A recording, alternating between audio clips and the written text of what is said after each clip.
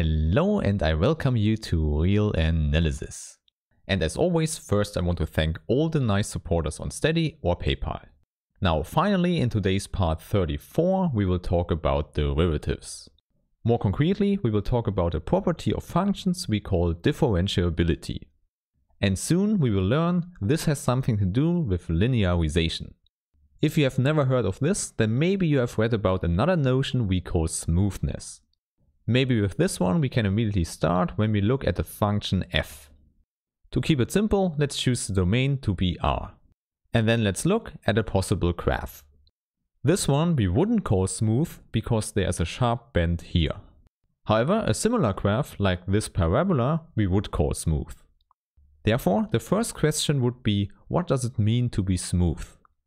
And at this point I can already tell you that differentiability is, like continuity, a pointwise property. Therefore I immediately fix one point and call it x0. So you might already know that differentiability has something to do with the slope at a given point. Hence, do we have a slope for this point and do we have a slope for that point? Now, for getting a value for this slope, we would take a line to approximate this number. So the red line here would be the graph of a linear function where we explicitly have a slope. Hence the question about the slope at a given point is related to the question if we can approximate a function locally with a linear function. And indeed, that's the meaning of the term linearization. Therefore, in the next step, let's look at a linear function. To be more precise, we would call it an affine function, but the term linear function is very common. Maybe also the term linear polynomial would be very fitting. Of course, the important part here is that you know what we mean, so we take a function we call g. This one is given by g of x, where we have a linear part and a constant part. In other words, it's a polynomial where we only have two coefficients involved. In addition, then also the graph looks very simple, because it's just a straight line. Now it's not hard to see that the slope of this graph is exactly the number a1. Now of course, this is the important ingredient we need for the approximation of a function f. By changing the constant a0, we would just shift the function up and down. For this reason, we don't have a problem changing the expression a little bit when we want to fix a point x0 on the x-axis. Then we would write a constant m times x minus x0 plus a constant c. Then of course m is the same slope we called a1 on the left hand side. Of course for us it's now simpler to give it a new name. However, then this means that in general the constant c is not the same as the constant a0. Indeed, we get that this constant is equal to the value of our function g at the point x0.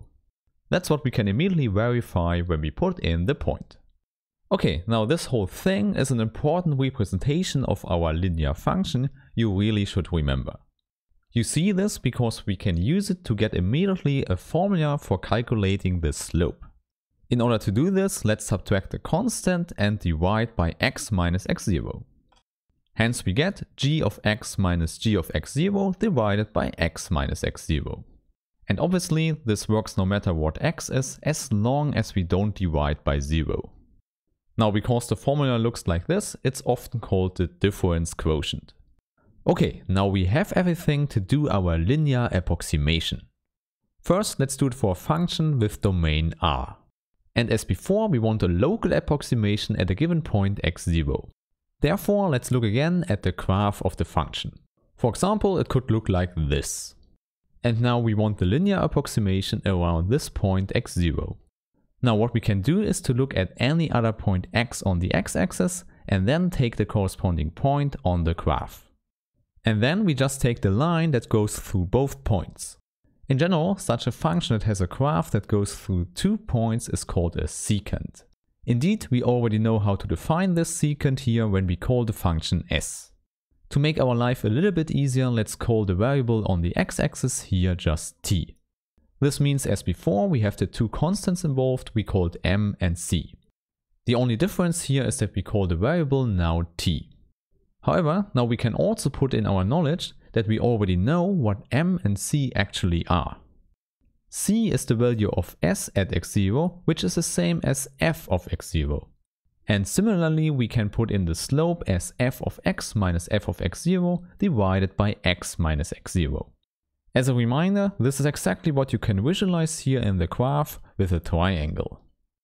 Then this length here with a sign is the numerator, which means f of x minus f of x0, and the other side is just the denominator. Indeed, that is how you usually calculate slopes. Okay, now going back to our linear approximation, you see this is a linear approximation, but around x0 it's clearly not the best. However, it looks like that it gets better when we push that x closer and closer to x0. So maybe let's visualize that in the next picture. Now I would say let's push the point x here to the left hand side. And now the line that goes through both points looks like a better approximation. Of course, here we are still only interested in a local behavior around x0. We don't care what happens far outside. And now you might already guess, we pushed it even further such that we have a limit process. Then in this limit we get something out we call the tangent. Still, it's a linear function as the secant, and often it's simply called y. Indeed, now we already know the formula for it. It's simply the secant with a limit in front of it.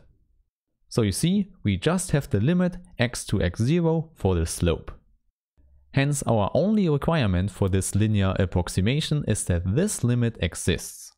And in this case we can call this number the slope of the function at the point x0. Then also in this case we can introduce a nice new symbol. We use the notation f prime of x0 for this limit if it exists. This is very common, but there are also other notations one uses. For example, as a reminder to the difference quotient, one also uses df divided by dx. And then we just put the point x0 afterwards. This whole thing is then called the differential quotient. However, despite its name, it is not a fraction but just a notation for this limit. Therefore, instead of differential quotient, more often the name derivative is used. Here, please note, in order to write down such a definition, we had to do all the work we did before. We had to define sequences and then the notion to be arbitrarily close to a point. However, in the moment we have this, all of this makes sense and we are able to write down a definition. Now, this is the definition for a function having such a nice linear approximation. Now let's do it in more generality where the function f has a domain I. Here, please keep in mind, this whole limit process has to make sense. In other words, we need enough points around x0. For example, this will work when we have an interval with more than just x0 as a point. In this case, it could be a closed interval. Or alternatively, we could choose I to be an open set. Because in an open set, all the members inside have a lot of neighbors. So you see, in all of these cases, we can look at this limit. The worst case would then be it does not exist. Okay, then let's fix any function f with domain I and the point x0 from this domain.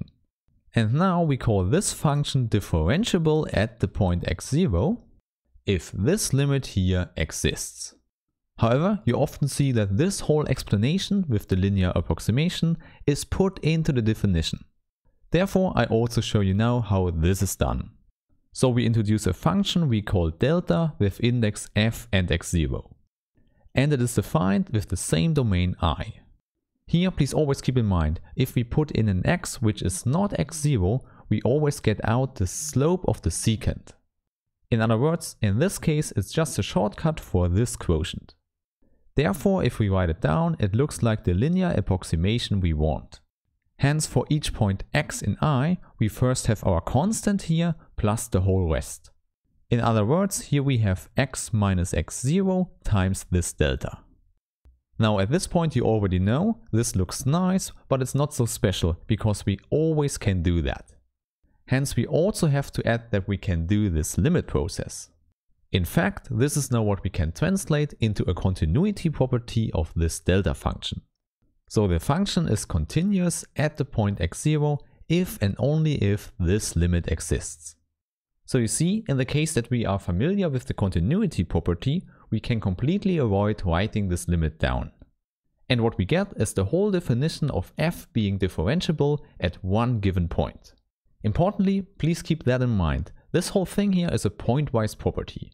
If it works at one chosen point x0, it does not mean that it also works at another point.